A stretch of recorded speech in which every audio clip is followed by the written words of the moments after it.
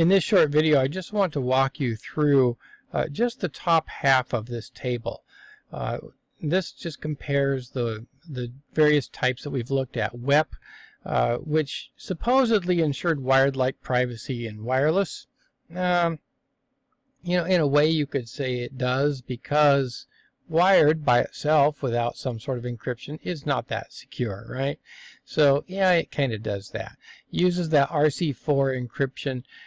For authentication, it uses either an open standard or that shared standard. Now that shared standard is where it gives you a number that you have to type into your computer. You don't get to choose it, it just gives it to you.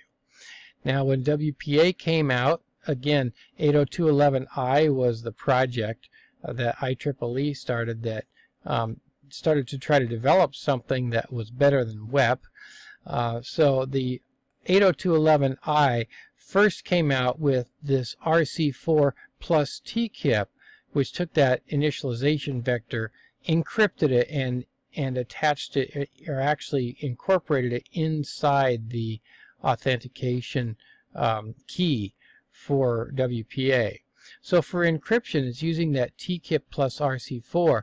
For authentication, it's using the pre-shared key.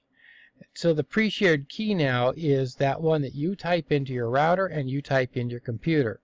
It also had the capability of WPA Enterprise, and this is the use of that AAA server so that everybody can have their own logon and another server can do the authentication rather than the router itself.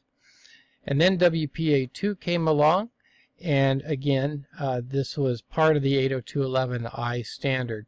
It used AES encryption and something called CCMP, which I did not go into, but CCMP it's kind of like the TKIP, or it's kind of like the initialization vector, so to speak, only for AES.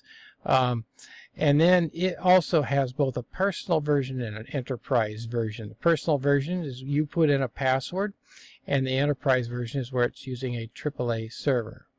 Now WPA3 uses something called GCMP256. We haven't talked about that encryption type, but it also has a personal and enterprise version. And these things are subject to change because this really isn't out yet. I mean, it is out, but it's likely to change more over the next few years. So it's still up and coming.